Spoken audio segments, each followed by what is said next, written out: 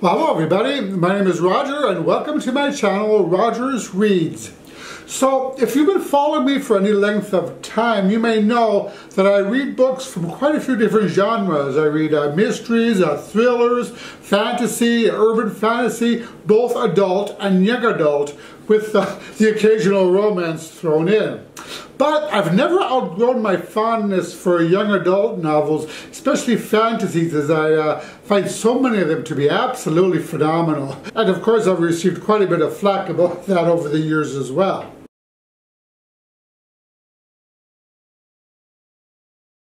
So I've been reading quite a bit about the new YA books that are coming out this year in 2019 that sound intriguing to me, and books that I haven't already mentioned on this channel. So I've come up with a list of 13 young adult books that sound interesting to me and that I'd like to read this year.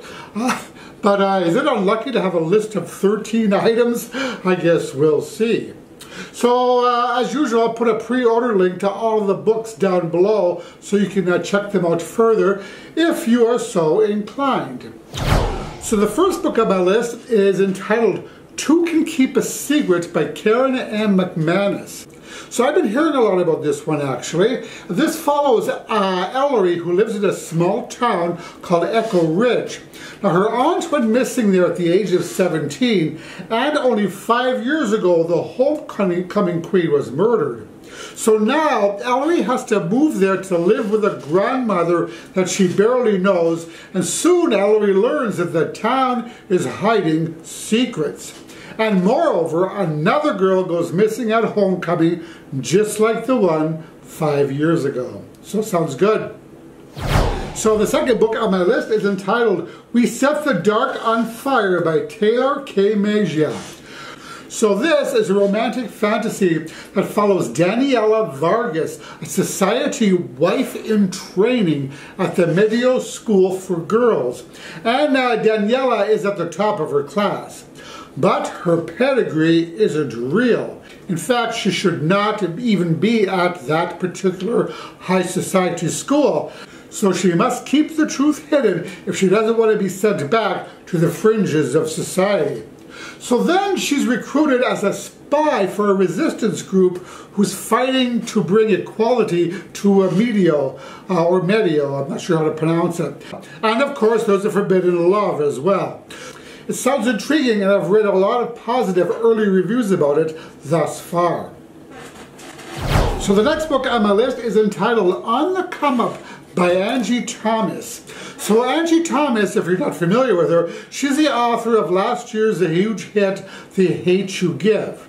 Now I got this book in the mail, the new one, for the Book of the Month Club just this month, and I really can't wait to delve into it. So this follows 16-year-old Bree, whose dream is to become one of the greatest rappers of all time. She's also the daughter of an underground hip-hop legend who died right before he hit it big. But Bree's not having an easy time of it. She's thought of as a hoodlum at her school, her mom loses her job, and there's no money to be had. So angry and frustrated, she writes and uploads her first song, which supposedly goes viral for all the wrong reasons. So this book is all about fighting for your dreams, even when the odds are stacked against you. So it sounds fantastic. Oh, and I heard that already this book has been optioned for a movie. So way to go, Angie Thomas.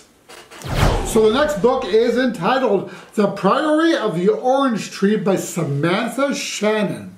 So Samantha Shannon is a New York Times best-selling author of The Bone Season, and this new book is an epic high fantasy about a world divided and on the brink of war with dragons, and the women must lead the fight to save it.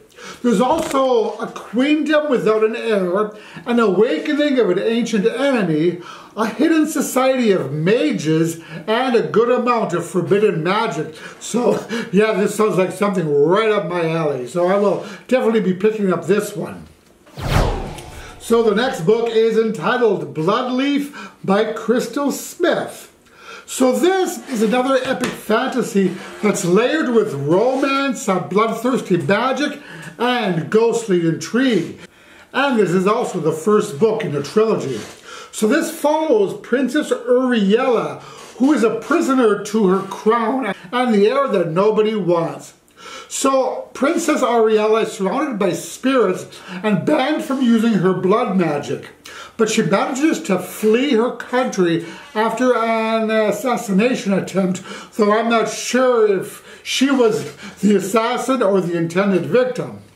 So Uriella then disguises herself as a commoner in a new land, forges new bonds, strengthens her magic, and there discovers happiness for the first time. Happiness that her crown has never allowed. She also begins to fall for a forbidden man. But the ghosts that haunt Uriella refuse to abandon her.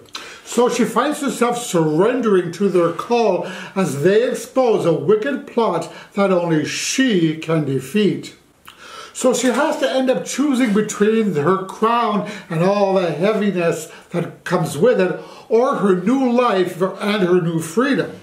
And naturally, it's not going to be an easy decision for her.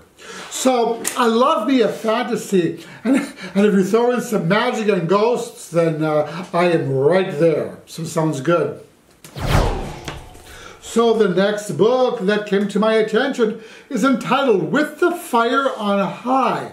And this is written by Elizabeth Acevedo. Now, Elizabeth Acevedo is the author of The Poet X that was published in 2018 and won numerous awards and various honors. So she's coming out with this new book in 2019, and it's written in verse just like The Poet X was. Now, let me say that I'm typically not a fan of verse, but I adored The Poet X, as well as, what was it, A Long Way Down by Jason Reynolds, which was also written in verse. So I'm definitely willing and actually eager to give this one a go. This follows Ebony Santiago, who, after having gotten pregnant in her freshman year, has done what was needed to be done for her daughter and her grandmother. But the one place she can let it all go is in the kitchen, where she adds a little something magical to everything she cooks. And she actually dreams of one day of being a chef after she graduates, but right now that feels like it's an impossible dream. But when she starts cooking, her talent comes crashing through. I really like the sound of this book, and it's one that I'm definitely planning on picking up. You know, this is one of those weird things, but I love books that revolve around cooking, or in which one of the themes is cooking and baking and chefs, etc. So, yeah, sounds like a winner for me. So the next book on my list, this is number 7 actually, and it's entitled Spin the Dawn by Elizabeth Lim. So this is a young adult fantasy about a girl who poses as a boy to compete for the role of imperial tailor and embarks on an impossible journey to sew 3 magic dresses from the sun, the moon, and the stars. So it follows Maya Tamarin, who dreams of becoming the greatest tailor in the land. But as a girl, that's a dream that just cannot happen, because tailor is only an occupation for boys. So when a royal messenger summons her ailing father, who was once a renowned tailor himself, Maya poses as a boy and takes his place. Now, if her secret is ever discovered, she'll be killed. But she decides to take the risk in order to achieve her dream and save her family from ruin. But there is one catch.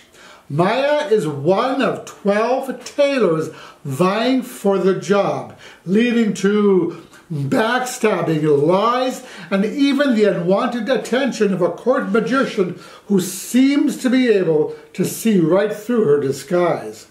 And nothing could have prepared her for the final challenge yet to come, to sew 3 magical gowns for the Emperor's bride-to-be, from the laughter of the sun, the tears of the moon, and the blood of the stars. So she sets off to complete the task.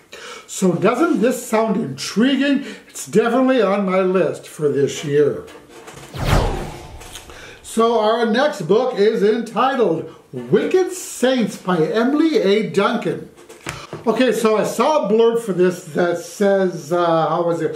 Prepare yourself for a snow-frosted, blood-drenched fairy tale where the monsters steal your heart and love ends up being the nightmare.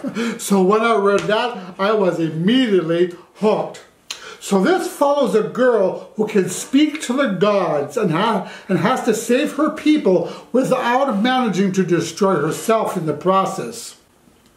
So from what I understand, her, along with a prince whose life is in danger and a boy with some sort of horrible secret, have to assassinate the king and stop the war.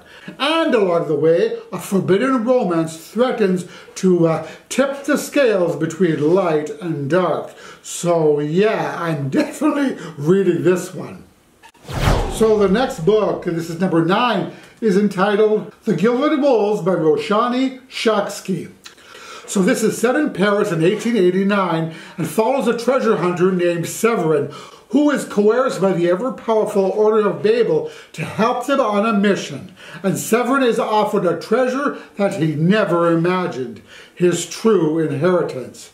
So to hunt down the ancient artifact, our hero calls upon a band of unlikely experts. There's a historian banished from his home, a dancer with a sinister past, and a brother in arms, if not in blood. It's also worth mentioning that what they find just might change the course of history, but they'll have to stay alive to pull it off. So sounds good. Next book is Field Notes on Love by Jennifer E. Smith. So this is a meet-cute romance that follows Hugo and May, two teens who are thrown together on a cross-country train trip. So Hugo planned a perfect romantic weekend for him and his girlfriend before university, and that was traveling across America by train. But then his girlfriend dumps him and gives Hugo the tickets for their long-planned trip. Only it's been booked under her name, non-transferable, no exceptions. So the other teen, May, she's just been rejected from film school and she stumbles across Hugo's ad in which he's looking for a replacement for Margaret Campbell, the girlfriend. Thinking that perhaps an adventure will help get her out of the funk, she figures what the hell and contacts Hugo. Now, a cross-country train trip with a complete stranger might not seem like the best idea, but to May and Hugo, both eager to escape their regular lives, it makes perfect sense. Of course, their arrangement soon turns into something more, but apparently life outside the train catches up with them and causes all sorts of complications. Now, I'm usually not much for romancy contemporaries. I usually stay away from them for the most part. But this is one that I just might pick up if I find myself in the mood for a light to read. Sounds kind of fun. So I had to add at least one contemporary romance to the list. So the next book is number 11, and that's Chain of Gold by Cassandra Clare. So this is the first novel in a brand new trilogy set in the Shadowhunter world. And this follows Cordelia Carstairs, who's a Shadowhunter and a warrior trained since childhood to battle demons. So when her father is accused of a terrible crime, she and her brother travel to Edwardian London in the hopes of preventing the family's ruin. Now, Cordelia's mother wants to marry the young girl off, but Cordelia wants to hunt demons rather than become somebody's bride. So she soon encounters her childhood friends Jamie and Lucy Herondale and is drawn into a world of ballrooms, secret rendezvous, and supernatural salons where vampires and warlocks mingle with mermaids and magicians. All the while, she must hide her secret love for James, who is sworn to marry someone else. But her new life is ripped apart when a shocking series of demon attacks hit London. But these monsters are different. They are unlike anything that the shadow hunters have seen or fought before, because these demons can walk in daylight, strike down their victims with an incurable poison, and seem impossible to kill. So London, because of the demons, is immediately quarantined, and Cordelia is trapped in the city. But as it turns out, she and her friends discover that their own connection to a dark legacy has gifted them with incredible powers, leading them to a devastating choice that illustrates only too well the price of being a hero. So, you know, I am a fan of Cassandra Clare. I think I have just about every one of her books that she's written. So I'm definitely looking forward to this new series. And I do believe that it's out in November, so it's going to be a while yet. So the next book is entitled Sky Without Stars by Jessica Brody and Joanne Rendell. So from what I understand, this is a reimagining of Victor Hugo's Les Miserables and tells the story of three teens from very different backgrounds who are thrown together amidst a looming threat of revolution on the French planet of La Terre. So one of the teens is a street-savvy thief, one's an officer and the son of a renowned trader, and the other is a guardian living in an underground refuge where she guards and protects the last surviving library on the planet. And as it turns out, all three of them share the same destiny. So this is set in the planet of La Terre, a place where an opulent and oppressive elite class reigns supreme, where the poor starve in the streets, and where a rebel group, long thought dead, is resurfacing. And whispers of revolution have begun, a revolution that hinges on three unlikely heroes.